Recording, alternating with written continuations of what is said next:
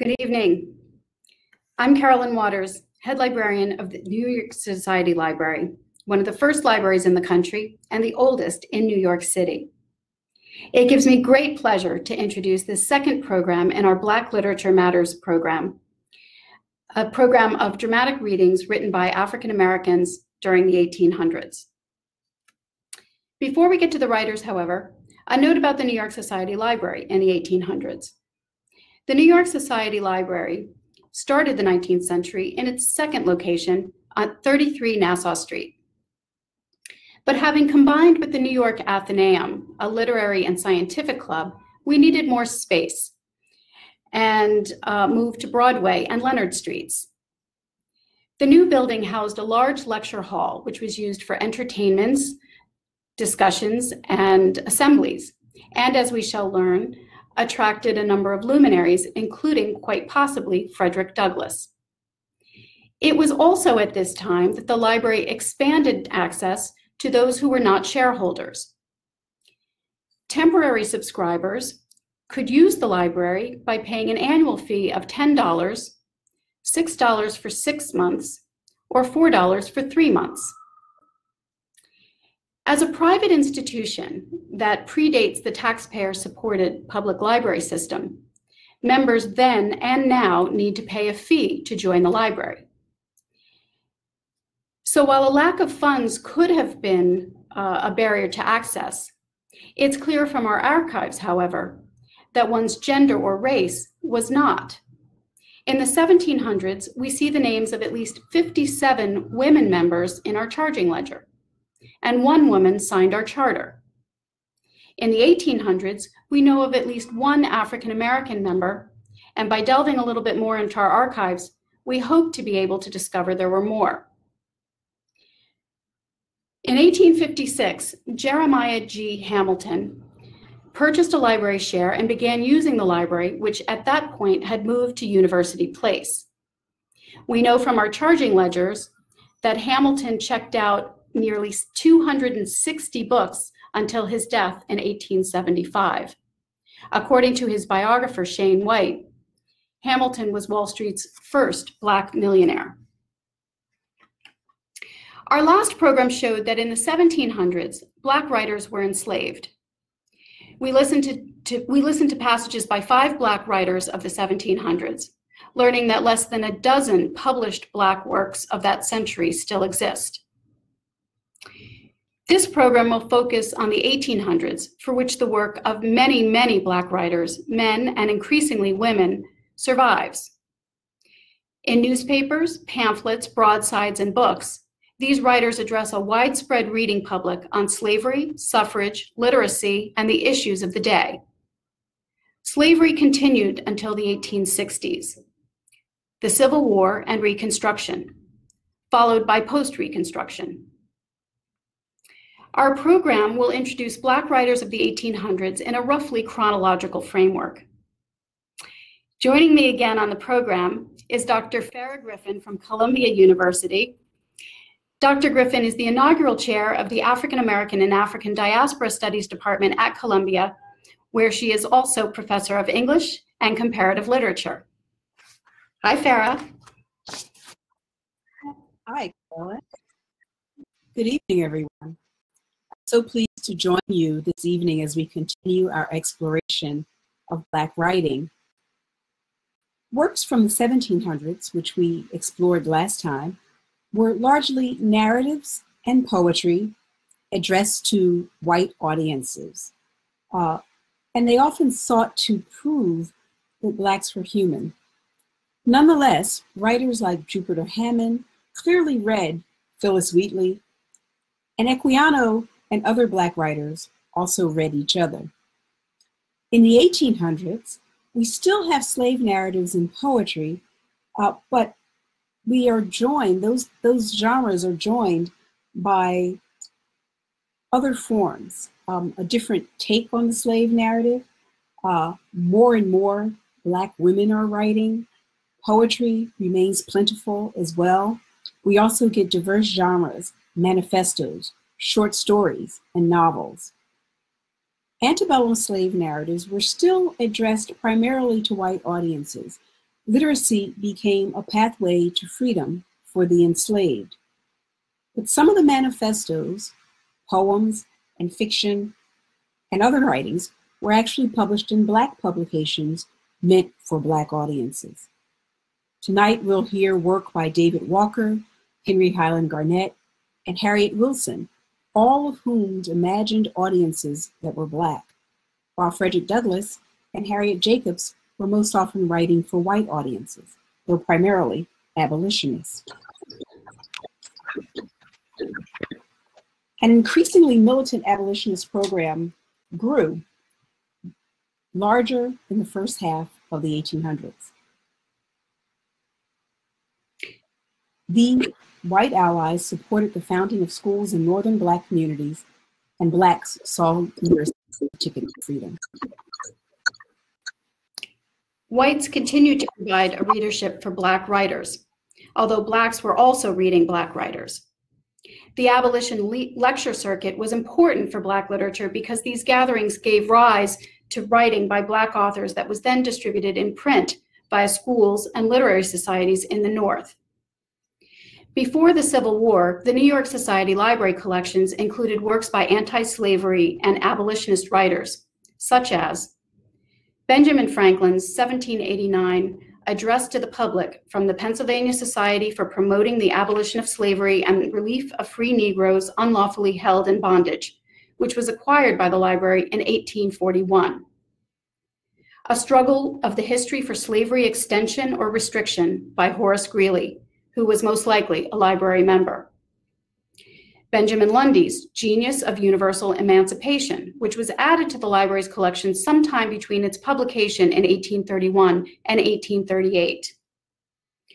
Charles Sumner's Recent Speeches, which were published by the abolitionist senator who was beaten nearly to death on May 22, 1856, in the United States Senate chamber by a Southern pro-slavery senator in retaliation for the speech Sumner had given 2 days earlier, fiercely criticizing slaveholders. The library acquired the speeches within a year of its 1856 publication.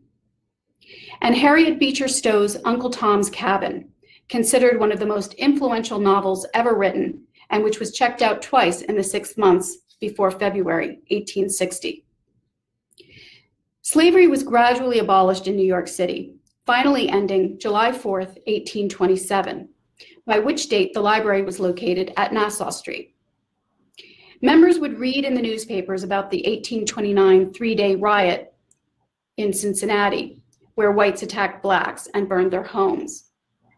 But they probably did not read the writing of freeborn David Walker, recognized for his anti-slavery speeches.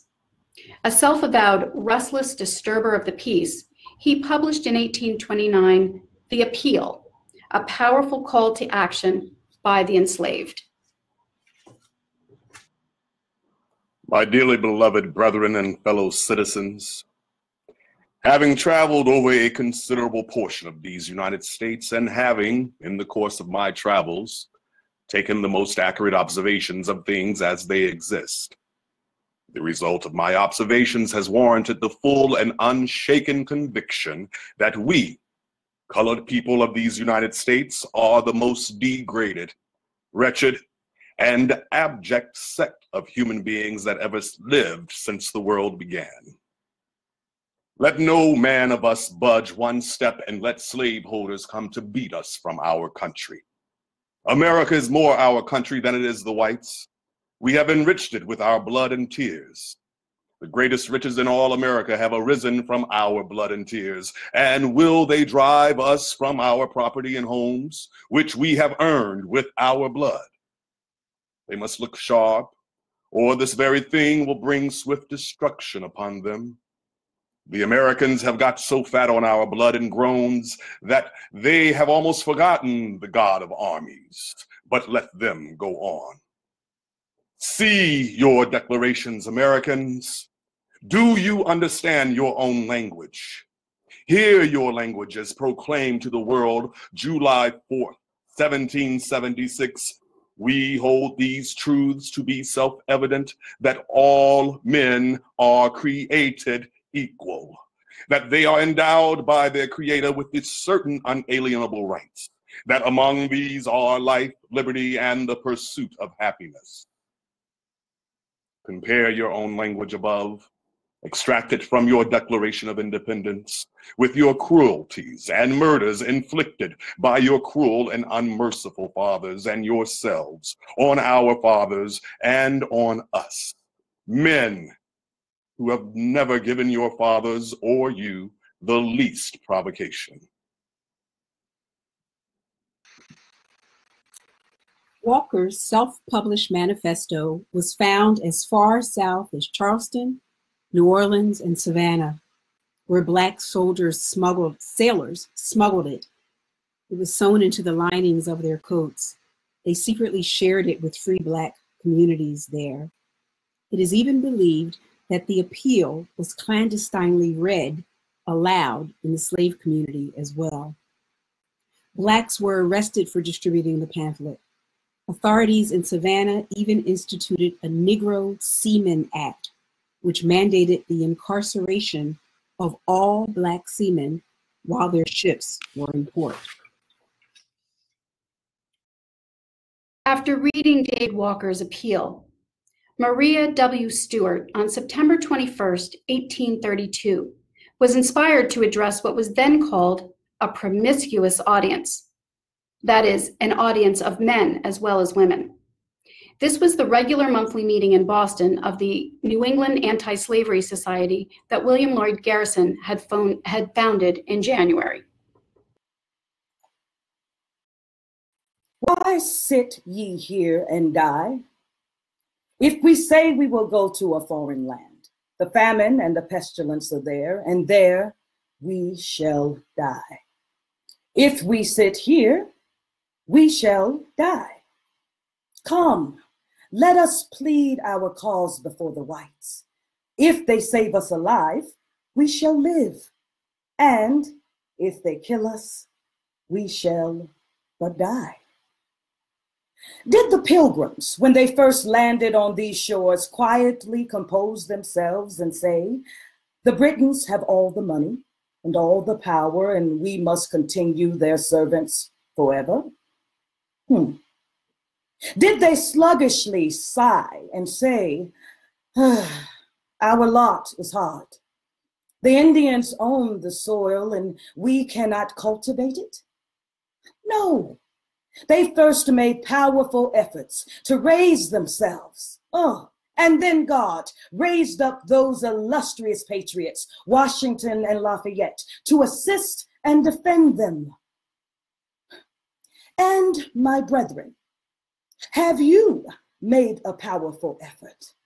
Have you prayed the legislature for mercy's sake to grant you all the rights and privileges of free citizens, that your daughters may rise to that degree of respectability which true merit deserves, and your sons above the servile situations which most of them fill?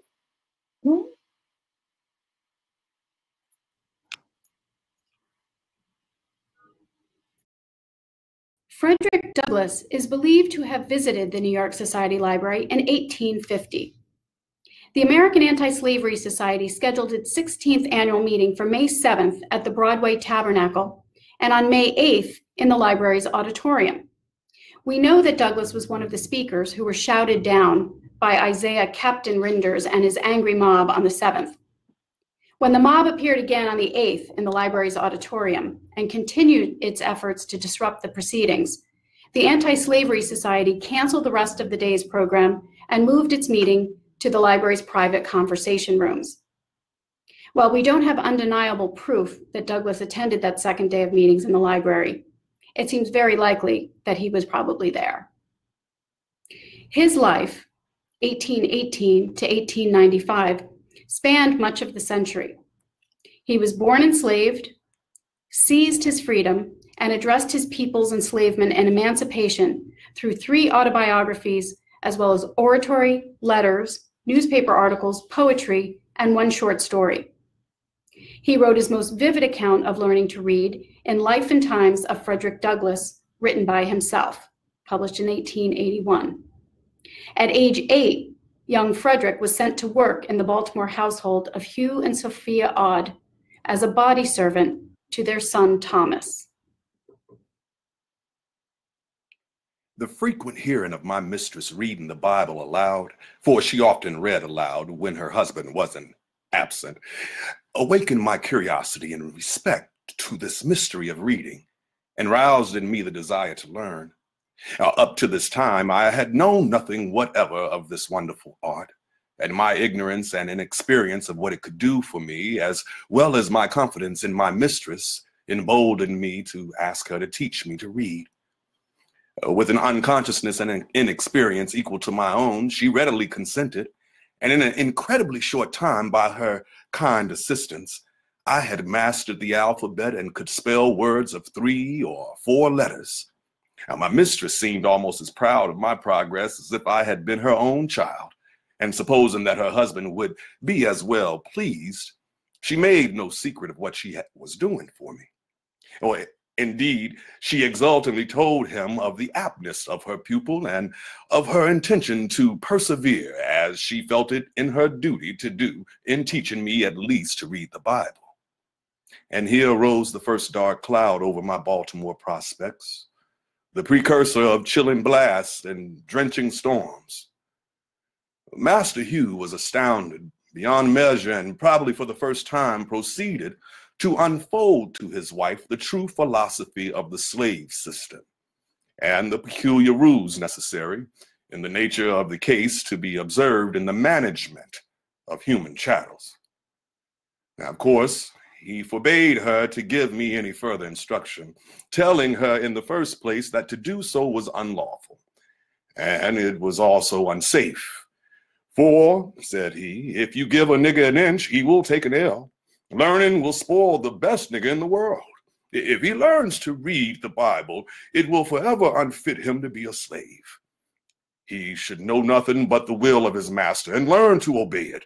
As to himself, learning will do him no good, but a great deal of harm, making him disconsolate and unhappy. Now, if you teach him how to read, he'll want to know how to write. And this accomplished, he'll be running away with himself.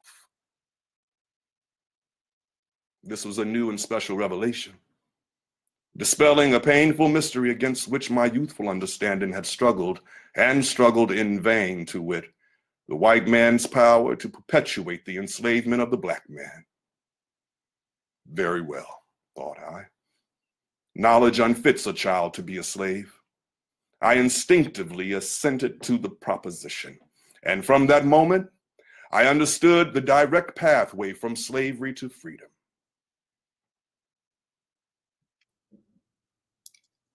In one point in his life, Douglass, in My Bondage and My Freedom, recalled his 16-year-old self, driven to desperation, fighting Edward Covey, who had a reputation as a slave breaker.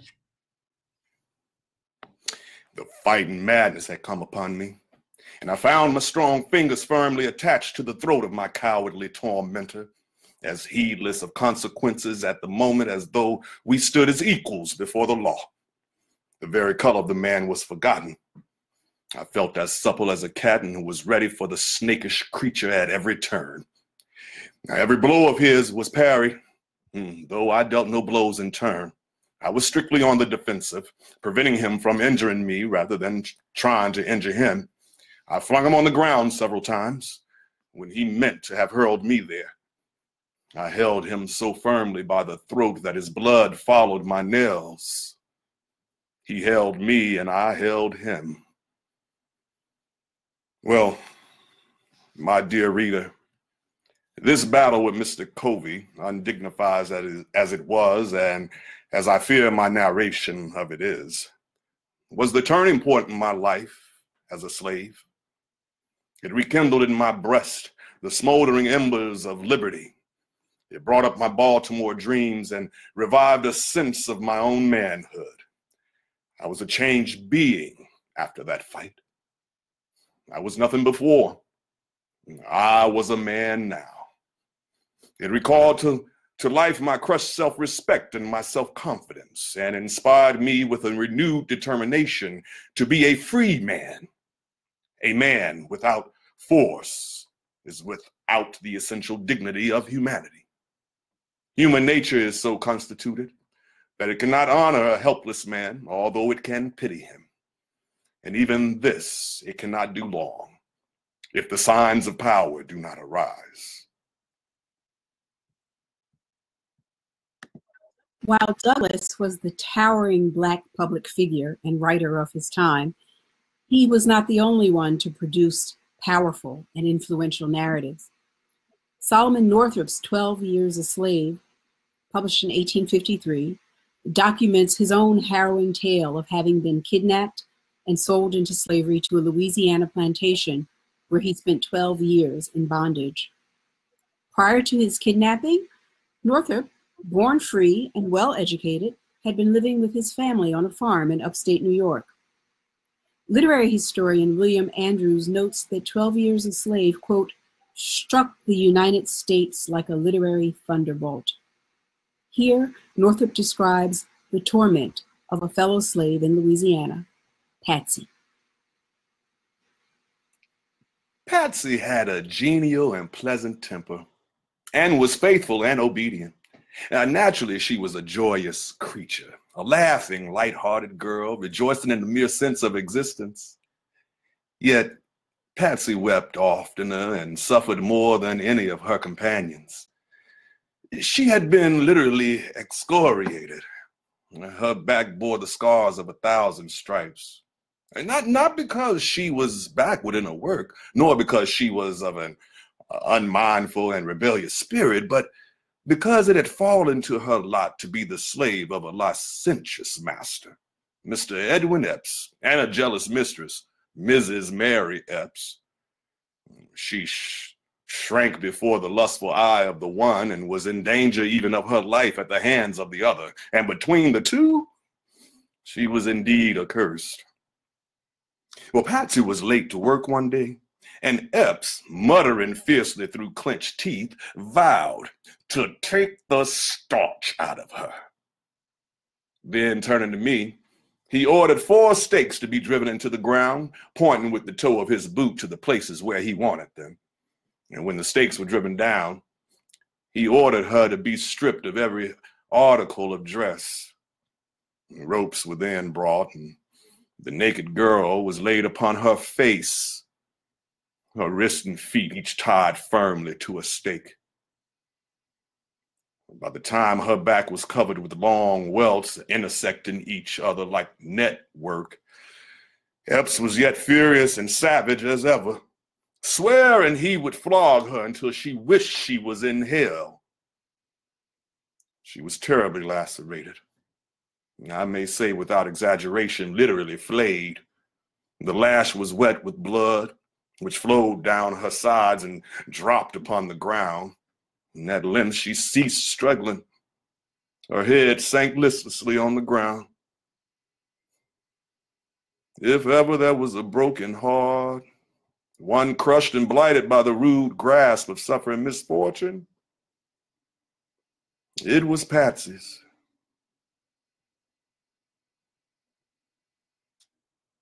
Harriet Jacobs' testimony was the first narrative published by a Black woman in the United States. Her incidents in the life of a slave girl reveals the sexual abuse and trauma that was a cruelty of slavery. And this narrative sought to organize Northern white women to join in the fight against the institution. My master began to whisper foul words in my ear. Young as I was, I could not remain ignorant of their import. I tried to treat them with indifference or contempt. The master's age, my extreme youth, and the fear that his conduct would be reported to my grandmother made him bear this treatment for many months. Oh, he was a crafty man and resorted to many means to accomplish his purposes. Sometimes he had stormy, terrific ways that made his victims tremble. Sometimes he assumed a gentleness that he thought must surely subdue. Of the two, I preferred his stormy moods, although they left me trembling. He tried his utmost to corrupt the pure principles my grandmother had instilled. He peopled my young mind with unclean images, such as only a vile monster could think of. I turned from him with disgust and hatred, but he was my master. I was compelled to live under the same roof with him, where I saw a man 40 years my senior daily violating the most sacred commandments of nature. He told me I was his property, that I must be subject to his will in all things. My soul revolted against the mean tyranny, but where could I turn for protection? No matter whether the slave girl be as black as ebony or as fair as her mistress, in either case, there is no shadow of law to protect her from insult, from violence, or even from death. All these are inflicted by fiends who bear the shape of men. The mistress, who ought to protect the helpless victim, has no other feelings towards her but those of jealousy and rage. The degradation, the wrongs, the vices that grow out of slavery are more than I can describe. I once saw two beautiful children playing together. One was a fair white child. The other was her slave, and also her sister. When I saw them embracing each other and heard their joyous laughter, I turned sadly away from the lovely sight. I foresaw the inevitable blight that would befall on the little slave's heart. I knew how soon her laughter would be changed to sighs. The fair child grew up to be a still fairer woman. From childhood to womanhood, her pathway was blooming with flowers and overarched by a sunny sky. Scarcely one day of her life had been clouded when the sun rose on her happy bridal morning. How had those years dealt with her slave sister, the little playmate of her childhood? She also was very beautiful. But the flowers and sunshine of love were not for her. She drank from the cup of sin and shame and misery, whereof her persecuted race are compelled to drink. In view of these things, why are ye silent, ye free men and women of the North? Why do your tongues falter in maintenance of the right? Oh, would I had more ability. But my heart is so full and my pen is so weak. There are noble men and women who plead for us, striving to help those who cannot help themselves. Oh, God bless them. God bless, give them the strength and courage to go on. God bless those everywhere who are laboring to advance the cause of humanity.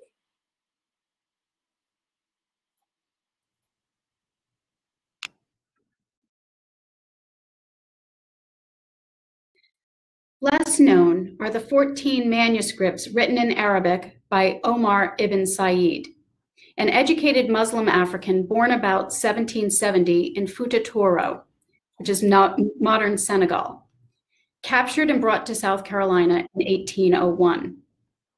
Perhaps 10% of the enslaved Africans transported to the Americas were Muslim. His 1831 autobiographical essay, written in Arabic and translated into English, began with memorized passages from the Quran and included Muslim prayers and texts. Before I came to the Christian country, my religion was the religion of Muhammad, the apostle of God. May God have mercy upon him and give him peace. I walked to mosque before daybreak, washed my face and head and hands and feet. I prayed at noon, prayed in the afternoon, prayed at sunset, and prayed in the evening. I gave alms every year, gold, silver, seeds, cattle, sheep, goats, rice, wheat, and barley. I gave tithes of all the above named things. I went every year to the holy war against the infidels. I went on pilgrimage to Mecca, as all did who were able. My father had 6 sons and 5 daughters, and my mother had 3 sons and 1 daughter. When I left my country, I was 37 years old. I have been in the country of the Christians 24 years. Written 1831 AD. I reside in this our country by reason of great necessity. Wicked men took me by violence and sold me to the Christians. We sailed a month and a half on the great sea to the place called Charleston in the Christian land. I fell into the hands of a small, weak, and wicked man who feared not God at all, nor did he read the gospel at all, nor pray. I was afraid to remain with a man so depraved and who committed so many crimes, and I ran away.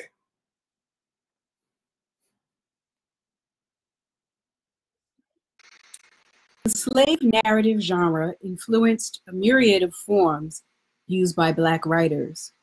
For instance, William Wells Brown published the narrative of William W. Brown, a fugitive slave, written by himself in 1847. He also wrote travel accounts and plays, but most notably, he wrote the first novel by an African American, Clotel, or The President's Daughter, a narrative of a slave life in the United States, which was published in London in 1853. Clotel is the fictional account of the mixed race daughters and granddaughters of President Thomas Jefferson. There are in the District of Columbia several slave prisons, or Negro pens as they are termed. These prisons are mostly occupied by persons to keep their slaves in when collecting their gangs together for the New Orleans market.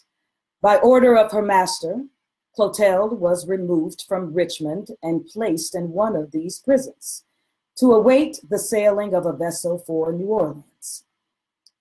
At the dusk of the evening previous to the day when she was to be sent off, as the old prison was being closed for the night, she suddenly darted past her keeper and ran for her life.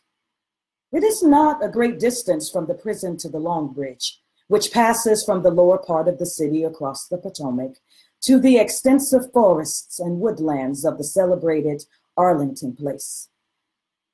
On either hand, far down below, rolled the deep, foamy waters of the Potomac, and before and behind the rapidly approaching step and noisy voices of pursuers, she clasped her hands convulsively and raised them as she at the time raised her eyes towards heaven and begged for that mercy and compassion there, which had been denied her on earth.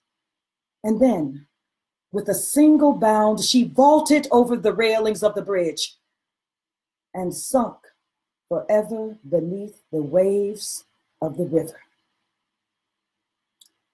Thus died Clotel, the daughter of Thomas Jefferson, a president of the United States, a man distinguished as the author of the Declaration of American Independence and one of the first statesmen of that country. Had Clotel escaped from oppression in any other land in the disguise in which she fled from the Mississippi to Richmond and reached the United States, no honor within the gift of the American people would have been too good to have been heaped upon the heroic woman. But she was a slave, and therefore out of the pale of their sympathy. We are still discovering novels written by African Americans. Many of those were first serialized in Black publications. New Englander Harriet Wilson published Our Nig, Sketches from the Life of a Free Black in 1859. This fictionalized autobiography, in place, a work of satire, sought to demonstrate the harsh lives of Northern free Blacks. It is the story of Fredo, a young indentured servant. This excerpt is from a scene where she finally stands up for herself, finds her voice and her confidence. Fredo was sent for wood, and not returning as soon as Mrs. B calculated, she followed her, and snatching from the pile of a stick, raised it over her. "Stop!" shouted Fredo. "Strike me, and I'll never work a mite more for you." And throwing down what she had gathered, stood like one who feels the stirring of free and independent thoughts. By this unexpected demonstration, her mistress, in amazement, dropped her weapon, desisting from her purpose of chastisement. Fredo walked towards the house, her mistress following with the wood she herself was sent after. She did not know before that she had a power to ward off assaults. Her triumph in seeing her enter the door with her burden repaid her for much of her former suffering. It was characteristic of Mrs. B never to rise in her majesty unless she was sure she should be victorious. This affair never met with an afterclap like many others. She remembered her victory at the woodpile. She decided to remain to do as well as she could, to assert her rights when they were trampled on, to return once more to her meeting in the evening, which had been prohibited. She had learned to conquer. The legendary Howard University librarian, Dorothy Porter, first discovered Hannah Craft's novel, The Bondwoman's Narrative, in 1948, but it wasn't authenticated as a Black authored text until 2001 by scholar Henry Louis Gates, who helped to bring it to the attention of contemporary audiences. In this brief excerpt, the white enslaver's dour face is embarrassingly blackened by a supposedly beautifying powder. Mrs. Wheeler conceived her beauty to be on the wane. She had been a belle in youth, and the thought of her fading charms was unendurable. Some great Italian chemist had discovered, or rather invented, an impalpable powder, fine, highly scented, and luxurious, that applied to the hands and face was said to produce the most marvelous effect. I was summoned and directed to go at once to the chemist and get a box of the Italian medicated powder. The powder was very fine, soft and white, and certainly did add much to the beauty of her appearance. The next moment I heard my voice called, and turning round beheld Mrs. Wheeler. I was greatly surprised, for though the veil, the bonnet, and the dress were those of that lady, or exactly similar, the face was black. I stood gazing in mute amazement when a voice not in the least languid called out, "What are you gazing at me in that manner for? Am I to be insulted by my own slaves?" Mr. Wheeler, sobbing with surprised laughter, exclaimed, "Why, madam, I didn't know you. Your face is black." "Black?" said the lady. "Hannah, bring the mirror." I complied. She gazed a moment, and then her mingled emotions of grief, rage, and shame, were truly awful.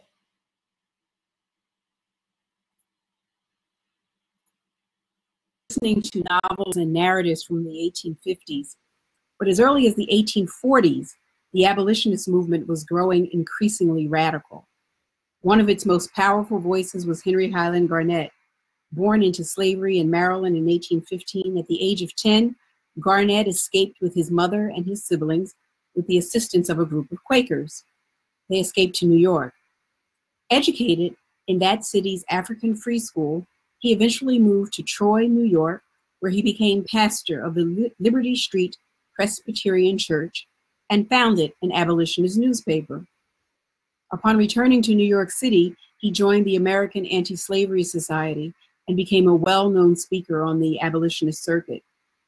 Garnett delivered an address to the slaves of the United States of America before the National Convention of Colored Citizens in Buffalo, New York on August 16, 1843. He would later publish it along with David Walker's Appeal in 1848, thus aligning his statement with that of the earlier figure. The address is told from the perspective of an activist free Black community who have organized against slavery. Brethren and fellow citizens, your brethren of the North, East, and West have been accustomed to meet together in national conventions, to sympathize with each other, and to weep over your unhappy condition. In these meetings, we have addressed all classes of the free, but we have never until this time sent a word of consolation and advice to you. Now, while you have been oppressed, we have also been partakers with you, nor can we be free while you are enslaved. We, therefore, write to you as being bound with you. Many of you are bound to us not only by the ties of a common humanity, but we are connected by the more tender relations of parents, wives, husbands, children, brothers and sisters, and friends. As such, we most affectionately address you. Brethren, arise, arise, strike for your lives and liberties. Now is the day and the hour. Let every slave throughout the land do this, and the days of slavery are numbered. You cannot be more oppressed than you have been. You cannot suffer greater cruelties than you have already. Rather die free men than live to be slaves. Remember that you are for millions. Let your motto be resistance. Resistance, resistance. No oppressed people have ever secured their liberty without resistance. What kind of resistance you had better make, you must decide by your circumstances that surround you, and according to the suggestion of expediency. Brethren, adieu. Trust in the living God. Labor for the peace of the human race, and remember that you are for millions.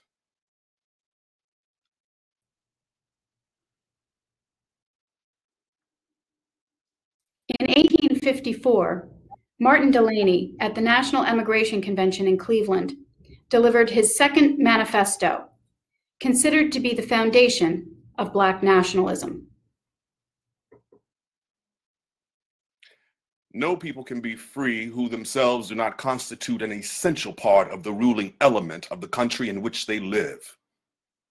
The liberty of no man is secure who controls not his own political destiny. A people to be free must necessarily be their own rulers. Now, the great issue, sooner or later, upon which must be disputed the world's destiny, will be a question of black and white, and every individual will be called upon for his identity with one or the other.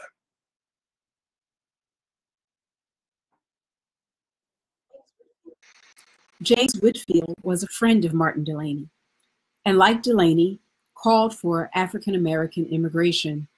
Here is an excerpt from his 160-line poem, America, which celebrated Black nationalism. America, it is to thee, thou boasted land of liberty. It is to thee I raise my song, thou land of blood and crime and wrong. It is to thee, my native land, from whence has issued many a band to tear the black man from his soil and force him here to delve and toil. Chained on your blood bemoistened sod, cringing beneath a tyrant's rod. Stripped of those rights which nature's God bequeathed to all the human race, bound to a petty tyrant's nod, because he wears a paler face. Was it for this that freedom's fires were kindled by your patriot sires?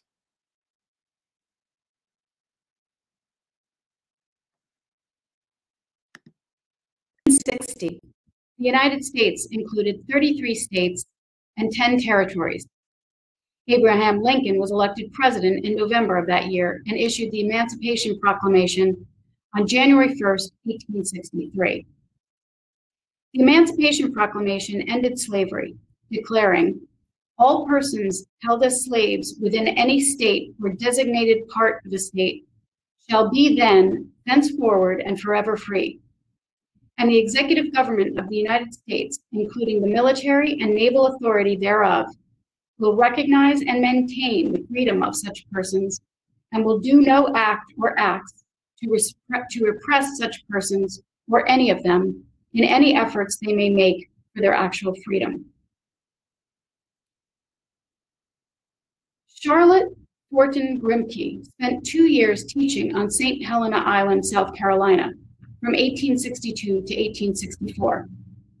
At her death in 1914, she left 5 volumes of diaries, written between 1854 and 1864, and between 1885 and 1892, and published posthumously. They would give a unique and intimate portrait of the life of a free Black female in the antebellum North during the Civil War and thereafter.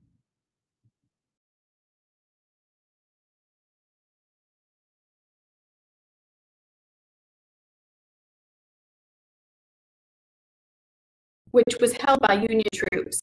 She recorded her experiences teaching those who were formerly enslaved or had escaped during the war. She set down their hymns and what she called their shouts. In an entry for December 14, 1862, she made one of the earliest recorded references to the blues as a sad or depressed state of mind. She had come home from a church service with the blues because she felt very lonesome and pitied myself. She soon got over her sadness and later noted certain songs, including one called Poor Rosie, popular among the slaves. She felt she could not adequately describe the manner of singing, but said the songs, I quote, "can't be sung without a full heart and a troubled spirit."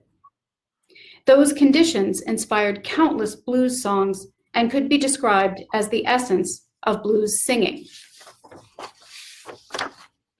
From Life in the Sea Islands, May 1864, The Atlantic Monthly.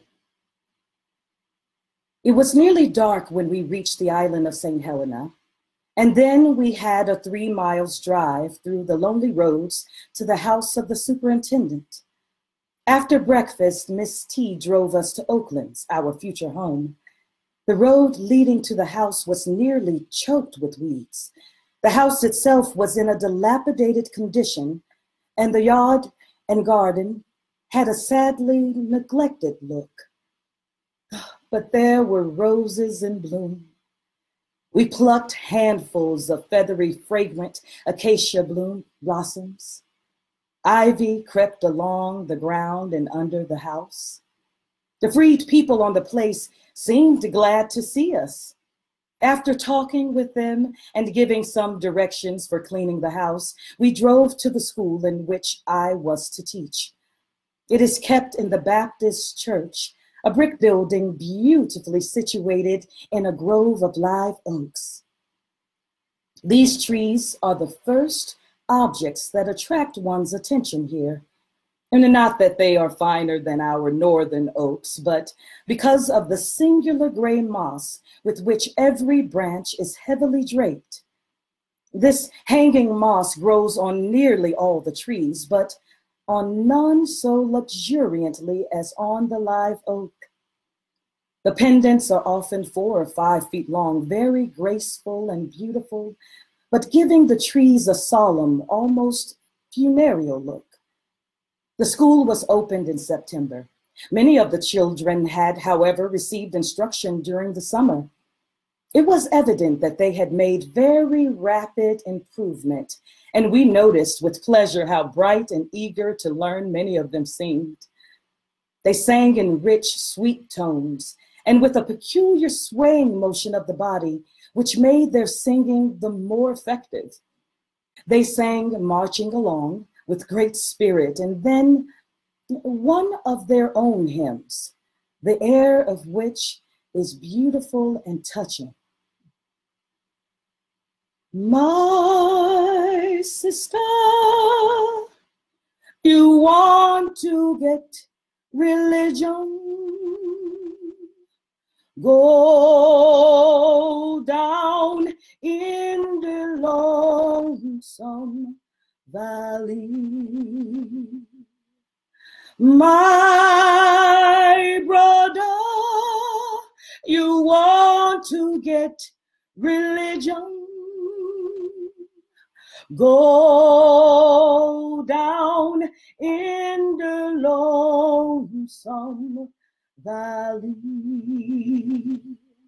Go down in the lonesome valley. Oh, go down in the lonesome valley, my Lord. Go down in the lonesome valley to meet my Jesus there.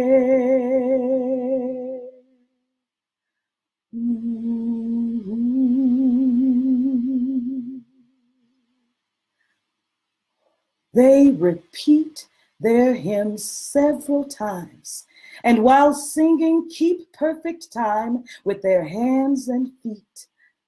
Notwithstanding the heat, we determined to celebrate the 4th of July as worthily as we could. The freed people and the children of the different schools assembled in the grove near the Baptist church. The flag was hung across the road between two magnificent live oaks, and the children, being grouped under it, sang the Star-Spangled Banner with much spirit. Then the people sang some of their own hymns, and the woods resounded with the grand notes of Roll, Jordan, Roll.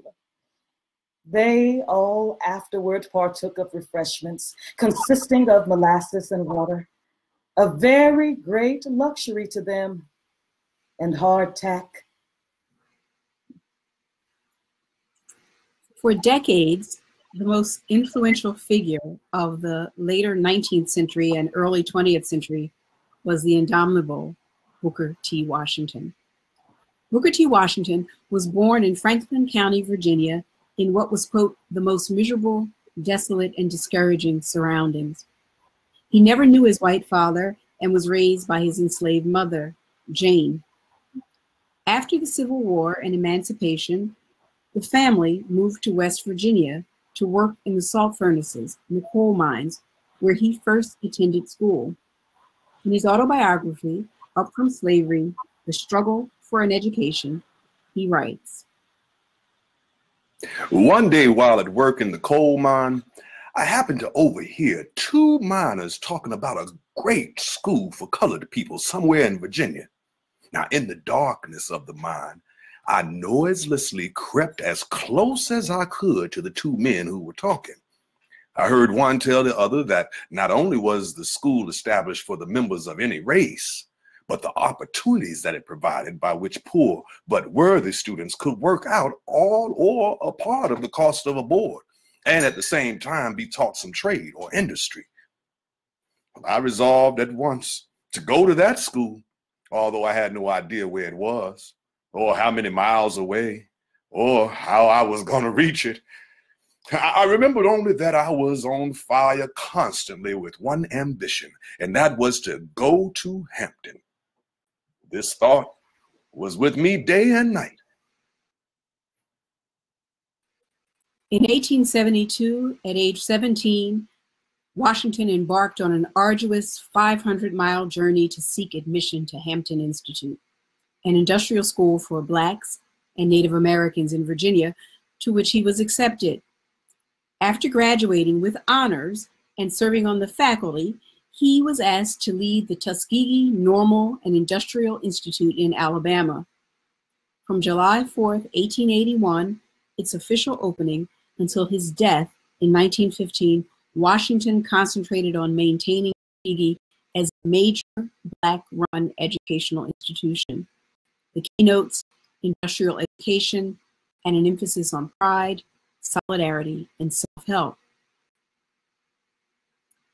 The historian, Rayford Logan, termed the period following the end of Reconstruction in 1877 as the nadir, or the lowest point of African American history. Characterized by rampant racial terrorism, the institutionalization of racial segregation in every aspect of American life, and thoroughgoing disenfranchisement of Black voters. The period also gave birth to a burst of writing by Black Americans who sought to use the power of the pen to challenge racial oppression. Poet, orator, abolitionist, feminist, and novelist Frances Ellen Watkins Harper was the most well-known Black woman of the 19th century. She developed a genre of protest poetry with her 1854 collection, Poems on Miscellaneous Subjects. Here are stanzas from her poem, The Slave Mother.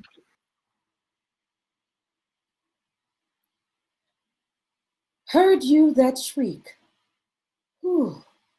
It rose so wildly on the air, it seemed as if a burdened heart was breaking in despair. They tear him from her circling arms, her last and fond embrace. Oh, nevermore may her sad eyes gaze on his mournful face. No marvel then these bitter shrieks disturb the listening air. She is a mother, and her heart is breaking in despair.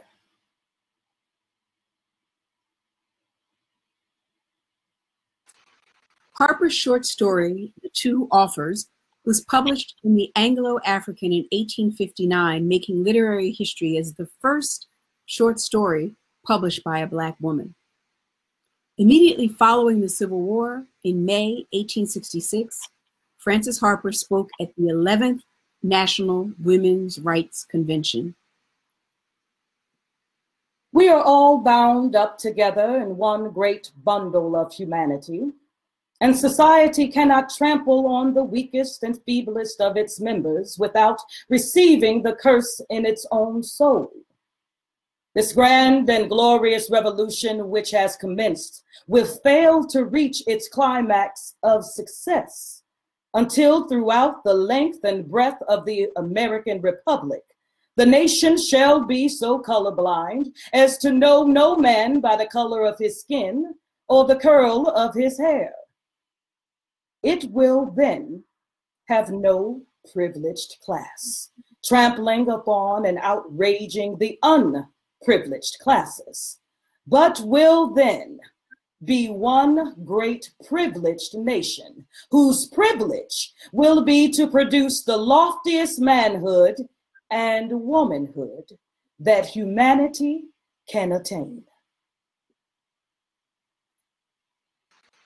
Harper's first novel, Iola Leroy, or Shadows Uplifted, which was published in 1892, depicts a slave family's effort to reunite after emancipation, a work to chronicle the Reconstruction South from an African-American point of view. Tom was very anxious to get word to the beautiful but intractable girl who was held in durance vile by her reckless and selfish master, who had tried in vain to drag her down to his own low level of sin and shame. The field hospital was needing gentle, womanly ministrations, and Iola Leroy, released from the hands of her tormentors, was given a place as nurse, a position to which she adapted herself with a deep sense of relief. Now, Tom was doubly gratified at the success of his endeavors, which had resulted in the rescue of the beautiful young girl and the discomfiture of his young master, who, in the words of Tom, was mad enough to bite his head off. A rather difficult physical feat. Well, Tom Anderson was a man of Herculean strength and remarkable courage, but on account of physical defects, instead of enlisting as a soldier, he was forced to remain a servant, although he felt as if every nerve in his right arm was tingling to strike a blow for freedom. He was ever ready and willing to serve anywhere at any time, and to gather information from every possible source which could be of any service to the Union Army. As a pagan might worship a distant star and wish to call it his own, so he loved Iola, and he never thought he could do too much for the soldiers who had rescued her and were bringing deliverance to his race.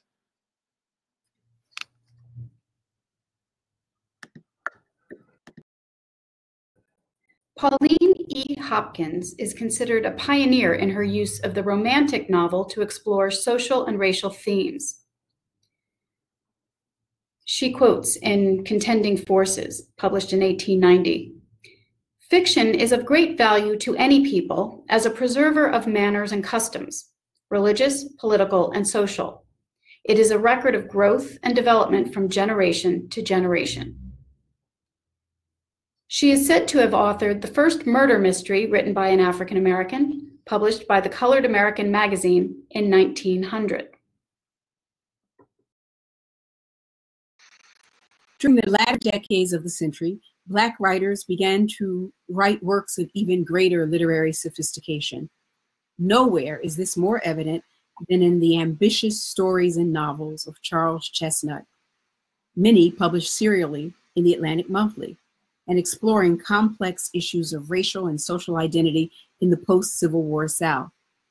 In 1899, two collections of short stories, The Conjure Woman and The Wife of His Youth and Other Stories of the Color Line, were published. This from The Wife of His Youth. Suppose that this husband, soon after his escape, had learned that his wife had been sold away, and that such inquiries as he could make brought no information of her whereabouts. Suppose that he was young, and she much older than he, that he was light and she was black, that their marriage was a slave marriage and legally binding only if they chose to make it so after the war. Suppose, too, that he made his way to the north, as some of us have done, and there, where he had larger opportunities, had improved them, and had in the course of all these years grown to be as different from the ignorant boy who ran away from fear of slavery as the day is from the night. And then, suppose that accident should bring to his knowledge the fact that his wife of his youth, the wife he had left behind him, not one who had walked by his side and kept pace with him in this upward struggle, but one upon whom advancing years and a laborious life had set their mark, was alive and seeking him, but that he was absolutely safe from recognition or discovery unless he chose to reveal himself. And now, ladies and gentlemen, friends and companions, I ask you, what should he have done? Yes, they all echoed, he should have acknowledged her. He turned and walked toward the closed door of an adjoining room, while every eye followed him in wondering curiosity. He came back in a moment, leading by the hand his visitor of the afternoon, who stood startled and trembling at the sudden plunge into the scene of brilliant gaiety. She was neatly dressed in gray, and wore the white cap of an elderly woman. "Ladies and gentlemen," he said, "this is the woman, and I am the man whose story I have told you. Permit me to introduce to you the wife of my youth."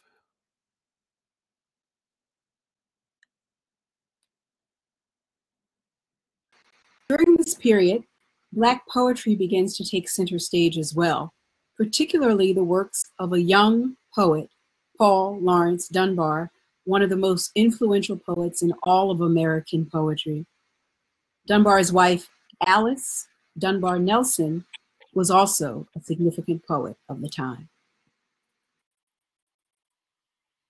I sit and sew, a useless task it seems. My hands grown tired, my head weighed down with dreams. The panoply of war, the martial tread of men, grim face, stern eyes, gazing beyond the ken of lesser souls, whose eyes have not seen death, nor learned to hold their lives but as a breath. But I must sit and sew. The little useless seam, the idle patch. Why dream I here beneath my homely thatch, when there they lie in sodden mud and rain, pitifully calling me, the quick ones and the slain? You need me, Christ. It is no roseate dream that beckons me, this pretty futile scene. Oh, it stifles me. God, must I sit and sew? From Paul Laurence Dunbar's We Wear the Mask. We wear the mask that grins and lies. It hides our cheeks and shades our eyes. This debt we pay to human guile. With torn and bleeding hearts we smile and mouth myriad subtleties. Why should the world be overwise in counting all our tears and sighs? Nay, let them only see us while we wear the mask. We smile, but oh, great Christ, our cries to thee from tortured souls arise. We sing, but oh, the clay is vile beneath our feet, and long the mile. But let the world dream otherwise. We wear the mask. From Sympathy. I know why the cage bird sings, ah me, when his wing is bruised and his bosom sore, when he beats his bars and he would be free. It is not a carol of joy or glee, but a prayer that he sends from his heart's deep core, but a plea that upward to heaven he flings. I know why the caged bird sings.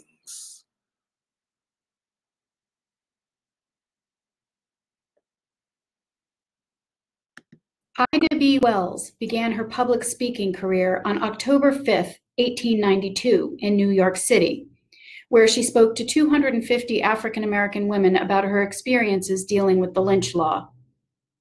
Soon she published Southern Horrors, Lynch Law in All Its Phases, a pamphlet describing the realities of African-Americans in the Reconstruction South.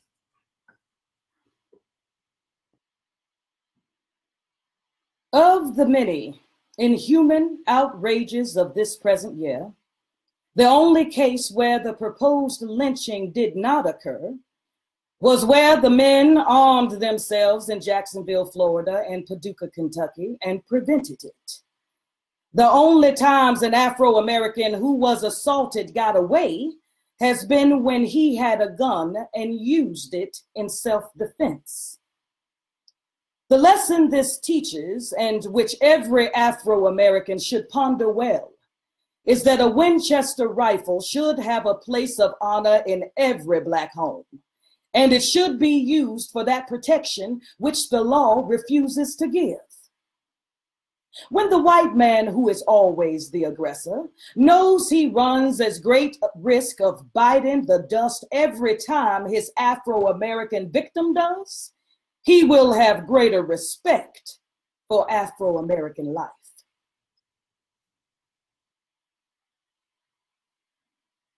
January 1900, in a speech on lynch law in Chicago, Wells called it the country's national crime.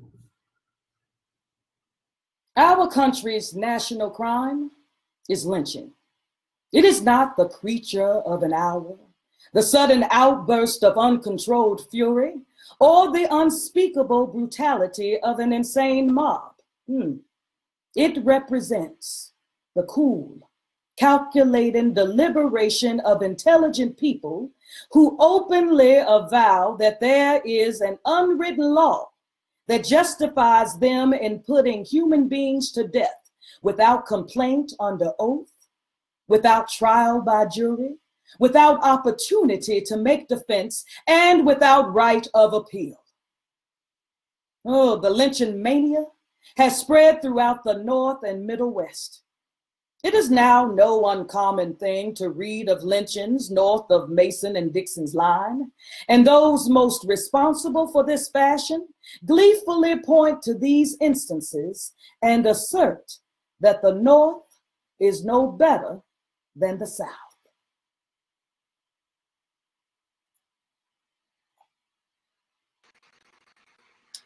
The great lion, Frederick Douglass, was still an important and impressive figure at century's end. On January 9th, 1894, at Washington, D.C.'s historic Metropolitan African Methodist Episcopal Church, Douglass delivered the lessons of the hour.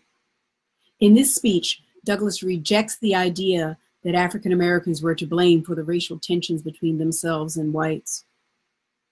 He calls out the violence against Black Americans in the form of lynching, and he advocates for voting rights. And finally, he calls upon America to eliminate prejudice and to finally live up to her founding principles. Men talk of the Negro problem. There is no Negro problem. The problem is whether the American people have honesty enough, loyalty enough, honor enough, patriotism enough to live up to their Constitution. Recognize the fact that the rights of the humblest citizens are as worthy of protection as are those of the highest, and your problem will be solved. And whatever may be in store for it in the future, whether prosperity or adversity, whether it shall have foes without or foes within, whether there shall be peace or war, based upon the eternal principles of truth, justice, and humanity, and with no class having any cause of complaint or grievance, your republic will stand and flourish forever.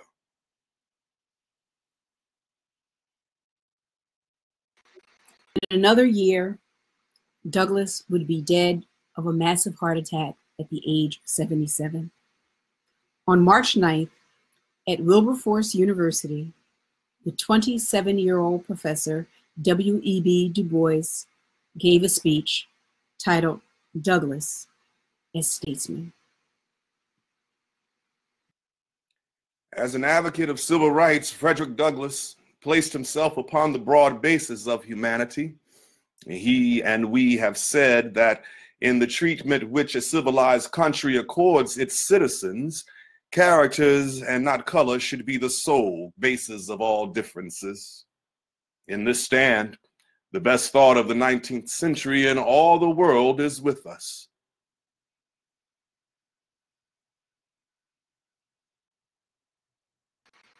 Du Bois's words were quickly affirmed by the young poet Paul Laurence Dunbar in his 1897 poem about Frederick Douglass, Battle Cry of Freedom. Douglass kindled a battle cry of freedom.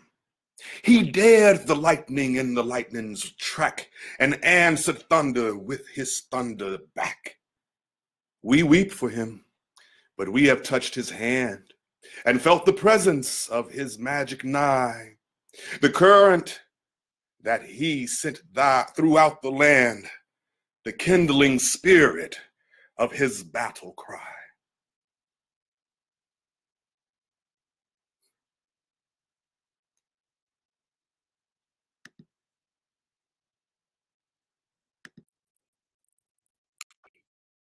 Thank you all very much for joining us in this exploration of the works of African American writers in the 1800s. I hope you enjoyed it. In just a minute or two, we are going to get to the Q&A, but I want to take this moment to thank everyone who has been involved in this amazing project. First and foremost, thanks to our phenomenal actors, Geoffrey D. Williams and Shontelle Thrash. Thank you so very much for so brilliantly bringing the words of these important writers to life. We're only sorry we couldn't see you, Geoffrey. Next time. Thank you to Dr. Griffin for your insight, your scholarship, and your guiding hand on this project and the exhibition coming up. And there are 6 people behind the scenes who I wish could come out and take a bow right now, because without them, there is no Black Literature Matters project. They have conceived and researched and planned and organized and produced these amazing programs. Many, many thanks. Adriana Ingram, New York Society Library trustee. Jenny Lawrence, former New York Society Library trustee. Lynn Carey Maida, New York Society Library trustee. Maria Luisa Manda, events assistant. Barbara Beek, special collections librarian. And Sarah Holliday, head of events. Thank you all so very much. This is the second in our series exploring the works of African Americans over the centuries. And it will culminate in an exhibition this spring showcasing rare books and items from our special collections. We're thrilled that Dr. Griffin is co-curator along with our head of exhibitions, Harriet Shapiro. Our next online program will explore the first half of the 20th century, and the date is set for March 25th. So I hope you will mark that on your calendars, follow us on social media, and read our newsletters so that you will not miss that. Like the 1700s program, we have drawn extensively from the Norton Anthology of African American Literature, 3rd edition, and the insights of its editors, Henry Louis Gates Jr. and Valerie A. Smith. And now I am going to hand over the virtual podium to Maria Luisa.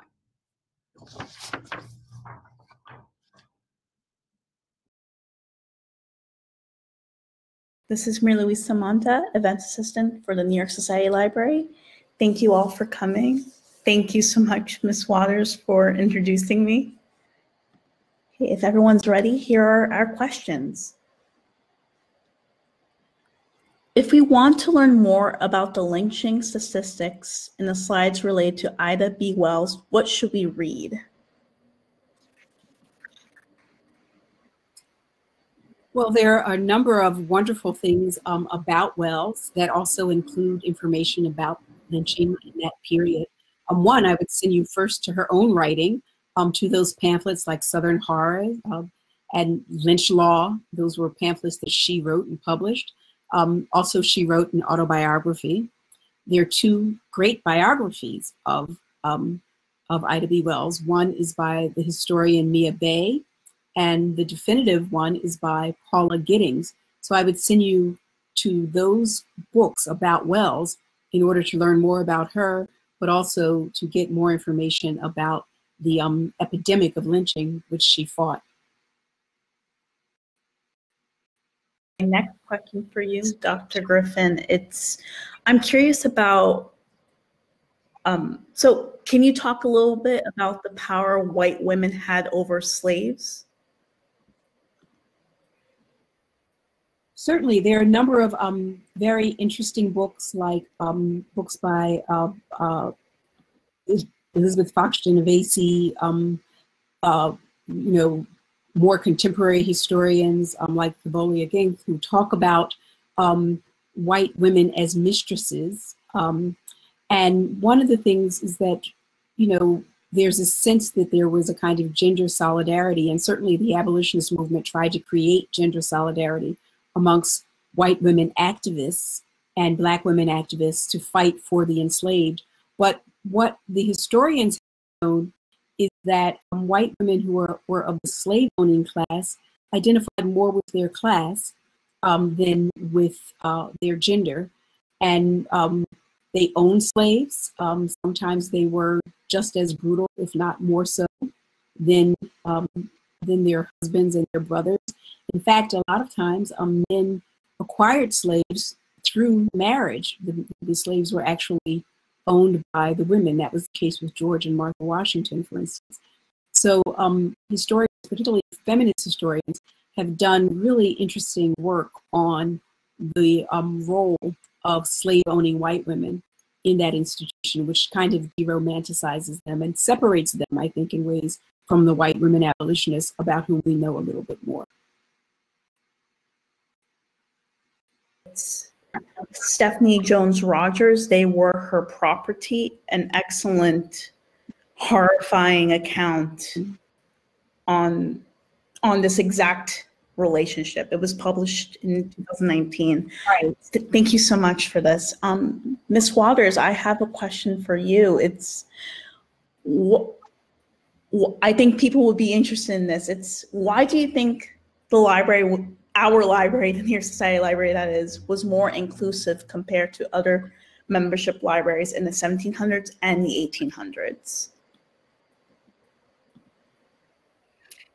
Well, I mean, this is an excellent question, and I'm not sure that I have the answer to it, but I'm happy to try to hazard a few theories. I mean, first, I'm not sure we actually know whether we were more inclusive compared to other membership libraries. For some, we do know this, that this is the case, but I'm not sure that that's the case with all of them. But this is an area that would be great to have some scholarship in. There are some stories that I think maybe might illustrate intent or feeling about inclusivity. You know, the man who put up the money and founded the library in 1754 got all of the attention, naturally. But from various sources, it seems that it was actually the mother of one of the founders, a Polly Spratt Alexander, who it seems had first proposed the idea of the library at a gathering at her home where some of her husband and her son and some other men were at.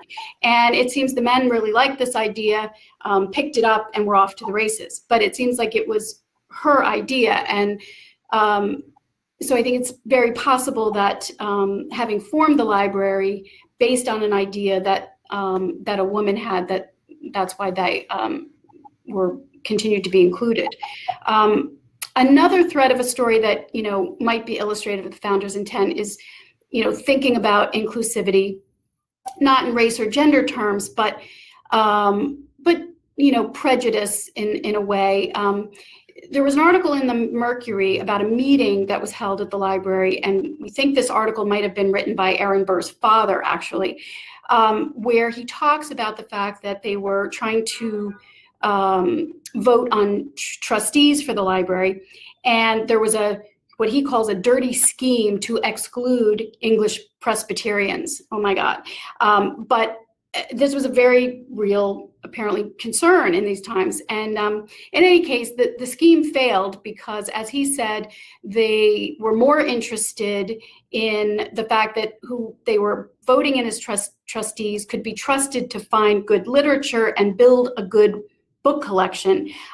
So their knowledge of literature seems to have been a more compelling argument for the subscribers than any prejudice against, because of their religion. We do know that some of the earliest members were either slaveholders or slaveholders themselves, or were merchants who very likely profited from the slave trade.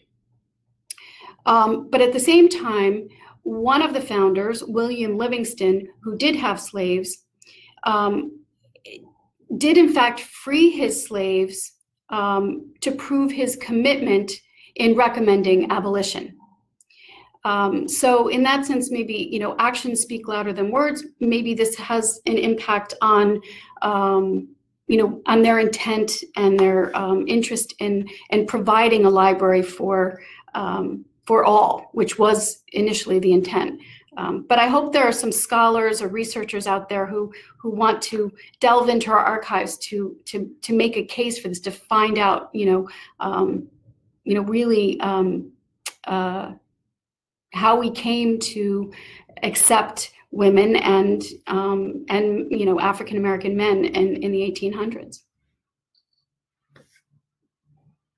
I appreciate this because I wish I could find it, but one of my earliest library blog posts for the library when I just started on literary landmarks was that there was evidence that Frederick Douglass was at the library for these meetings, and there was a confrontation between the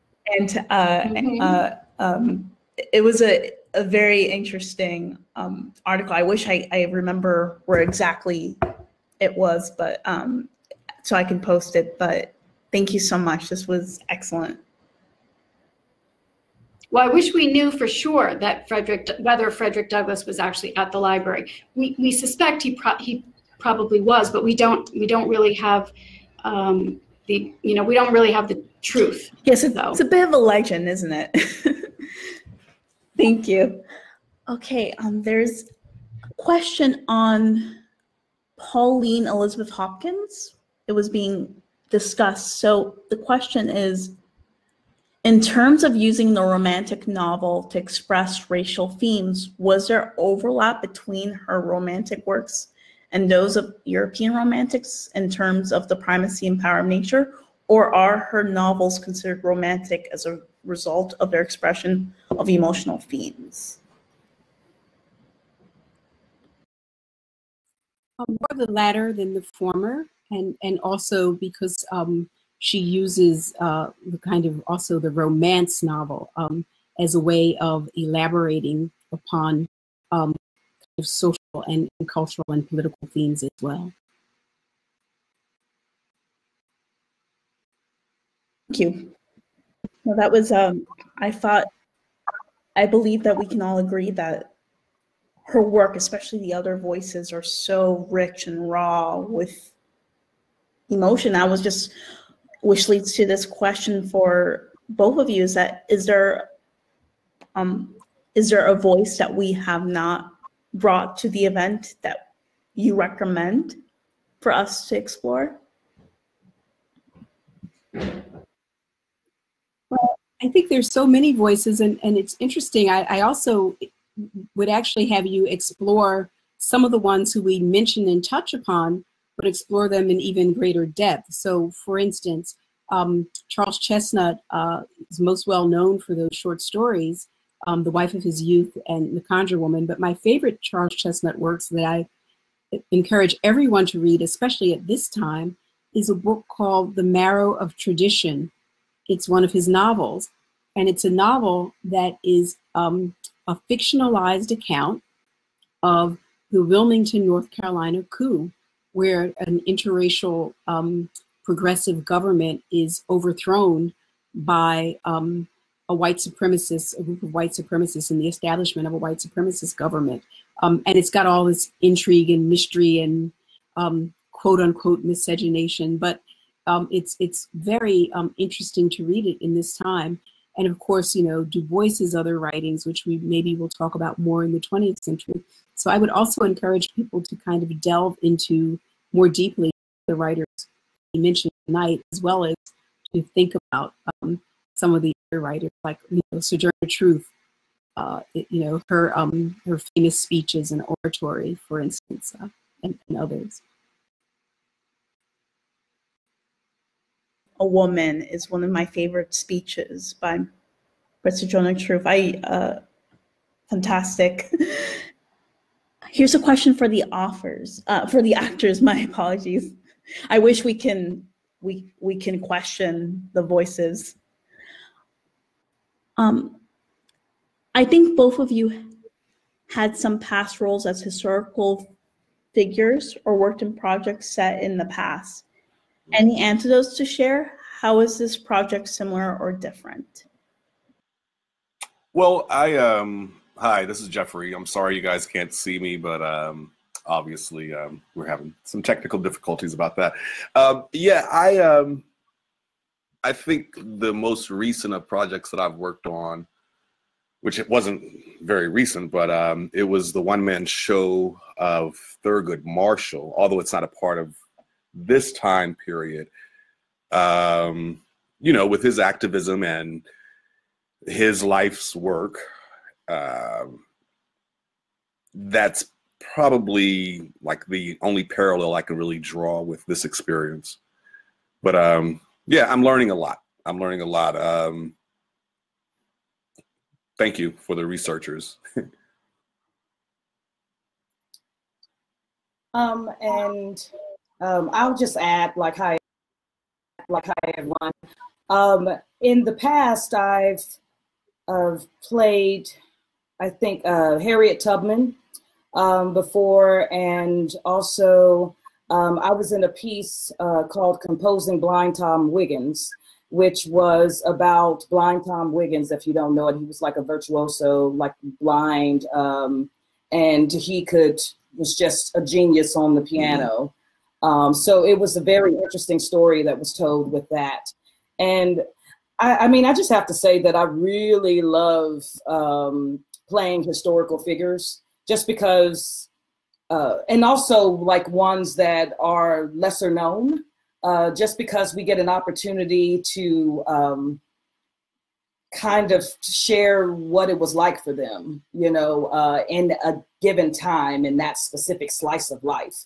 And so that I really have enjoyed this whole process and this journey of here. And I've learned about people that I didn't know about, and just to be able to witness those slices of life as well have been truly amazing in this. And so again, I agree with Jeff, like, thank you to all the researchers, because it's just really some wonderful information that's been included in both of these presentations. Of you, your performances were stunning. You truly brought them back to life. So thank you so much. Here's the final question. Ms. Waters, can you say a few words about the library's commitment to the Black community and to combating systematic racism, in addition to these programs and upcoming exhibit? Sure. Well, I mean, obviously, if you mentioned, I think, you know, this series of programs in particular speak very loudly of our commitment and our interest in exploring, you know, the hidden history of our library, you know, and the contributions of African Americans and people of color in the literary canon itself.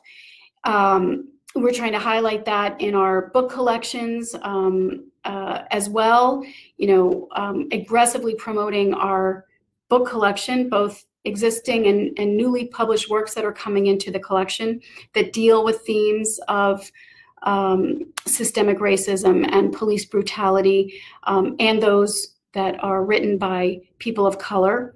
You know, it's important for all of us to recognize that the story of an institution as old as ours is, you know, 267 years, has historically been written about and recounted through a white lens.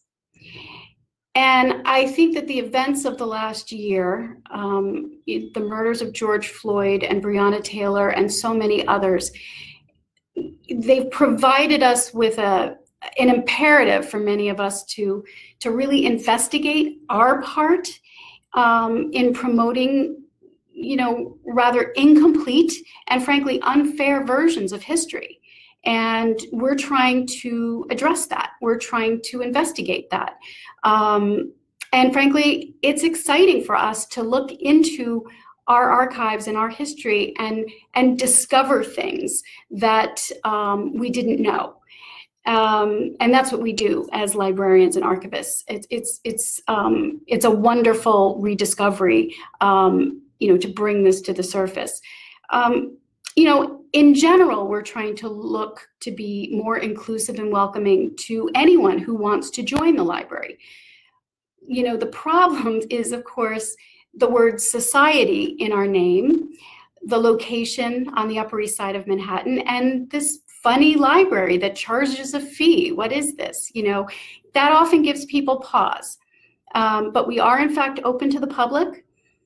We want everybody to know that, and it's up to us to keep trying harder to get that message out. And we hope all of you who have attended this program will help spread the word and help us and help us look into our archives as well. We're committed to it. Everyone for answering the questions, and thank you so much for the registrants who attended. We hope to have you again for our next programs.